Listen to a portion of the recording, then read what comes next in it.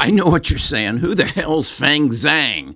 I know you know who Elon Musk is. He's the major player in the EV revolution, projected to be a $1 trillion industry by 2030. Well, Feng Zhang is the patent holder on CRISPR. He's one of the major players in the genome sequencing, genome editing industry, which is projected to be a $20 trillion industry before it's over, and that'll be somewhere around 2035. So is Feng becoming another Elon? No, I think he might be even going beyond Elon. Let me share with you exactly what he's up to, and I want to bring in some technology to help me do that. Watch this, right after I tell you I'm not your financial advisor. Best of Us Investors presents Kerry Griegmeyer.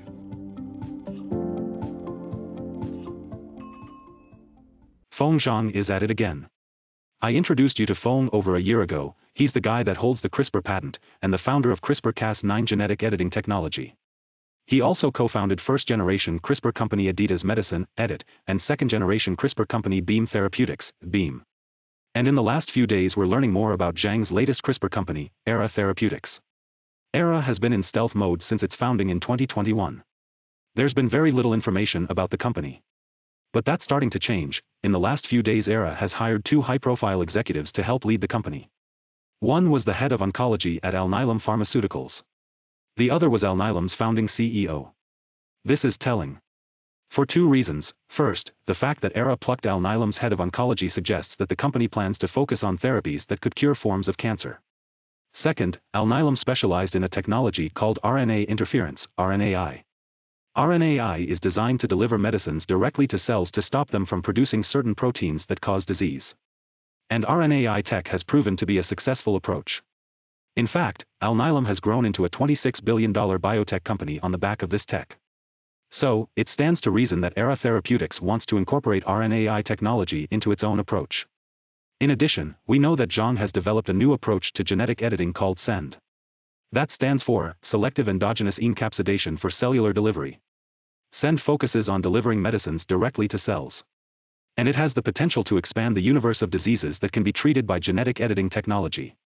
Put it all together and we may be looking at what is effectively a 4th-generation CRISPR company here. If Era Therapeutics successfully combines CRISPR, RNAi, and SEND technology, it's safe to say the company is skipping over the 3rd generation entirely and pioneering an approach that's never been tried before. It goes without saying that this is absolutely a company to watch going forward. And Era is launching with an impressive $193 million venture capital raise backed by Arch Venture Partners, Google Venture, and Lux Capital. Arch is one of the best early-stage biotech venture firms, and Lux is known for being very early in investing in breakthrough technologies. And I'm excited about what Zhang and Era are going to accomplish with CRISPR and its novel delivery system. The whole genome sequencing and editing field is heating up. If this is not a part of your investment in the future, it should be. Do your due diligence and pick your stocks carefully. Now I'll turn it back over to Kerry. Okay, so that's my introduction to you to Feng, as well as to my avatar. I'm going to use my avatar on a regular basis because he does a better job of explaining some of the very detailed elements of what's going on in this world. But I think the key message here is that the healthcare revolution is upon us. It was set back as a result of the coronavirus because a lot of the people didn't want to go to hospitals and be involved in clinical studies. So now we are moving into the area of where the Federal Drug Administration, FDA, is approving testing of this technology, of this science. And Feng is right in the thick of it. As you can see, he is involved in multiple companies. Why is he doing that? Well, I think he's recognizing that he can build a tower here, a business there, and then he has a choice of either to sell it to Big Pharma or to build it out to its its fruition, to its potential. Either way, he is going to, I think he's got a big enough ego that he wants to be seen as the major player in this. Who are the other major players? Well, that's going to be Jennifer Doudna and Emmanuel Carpentier.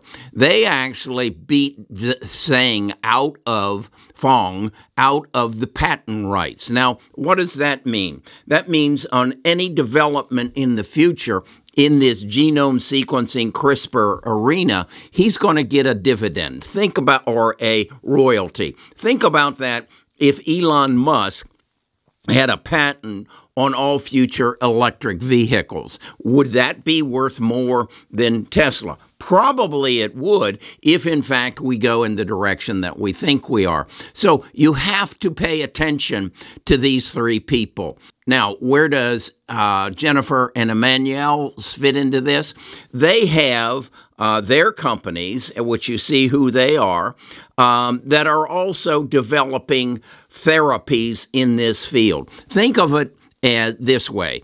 There are a number of pharmaceutical companies. Each one of them have an area of specialty where they control a major drug. That's what's going to happen in genome therapy and genome editing. Now, the other element of it is before that science can take place, you need to know what's going on in your body. Do you have any mutations? A mutation is a mistake in your body's cell makeup that you've inherited from your ancestors. And that mistake gives you the propensity to have cancer, to have heart disease, Alzheimer's, Parkinson's, you name it, the things that kill us. So if you then can take that out of the body, you'll live substantially longer. It's kind of like a car. If you take the mistake, the broken parts out of the car can probably live for 200,000, maybe even 500,000 miles. That's what's going to happen in the human body, and that's why this is anywhere from a 10 to a $20 trillion industry. We really don't know yet. The other element of it is we're just talking about the human body.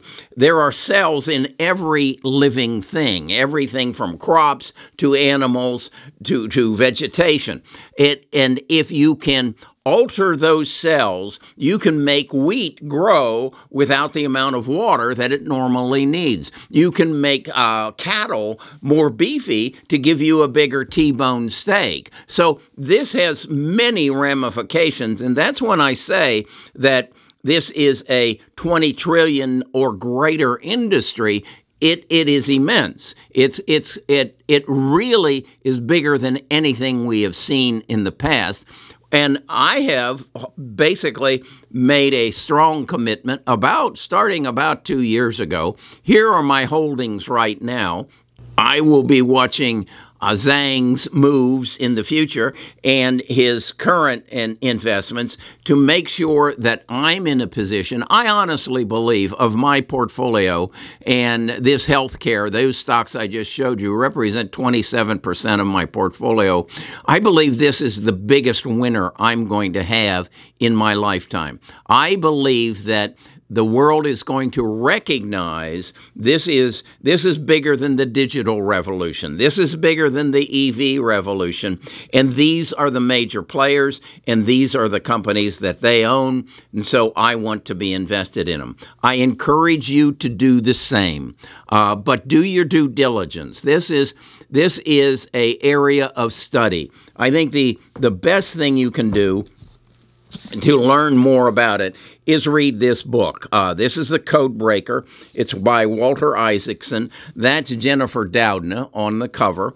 And it's really kind of her life story and her involvement. But through the book, she introduces you to the other players, and you get to know them, and you get to know how they all fit in together and where this is going. Is there going to be a winner and loser in it? I'm sure there are. I'm sure the portfolio I just showed you is going to expand, contract, expand as I move forward, and I think I'm pretty educated on what CRISPR is and what genome therapy and genome editing and genome sequencing is.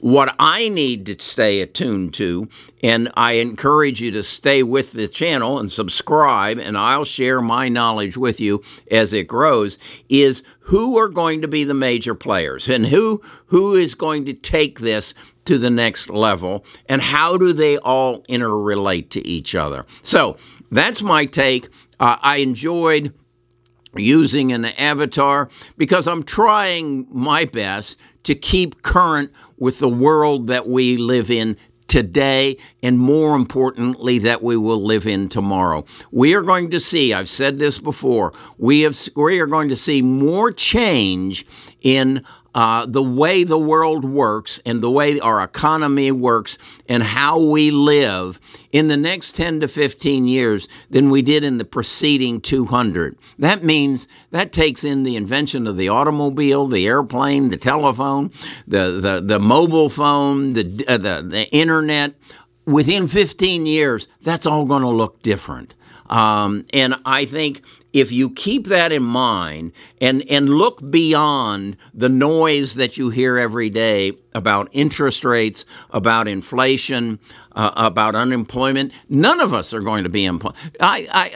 Nita asked me the other day, why is it that they can't find people to work? We went into a restaurant and they didn't have enough people to wait on the tables. I said, because people are finding employment elsewhere. I get letters every day of someone who is saying, I want to help you do this within your business and grow your business on the skills that I've developed. One of them wrote me yesterday and said, I live in Kansas. I have a small farm that I farm, and then I work with YouTubers and social media marketers to help build their business.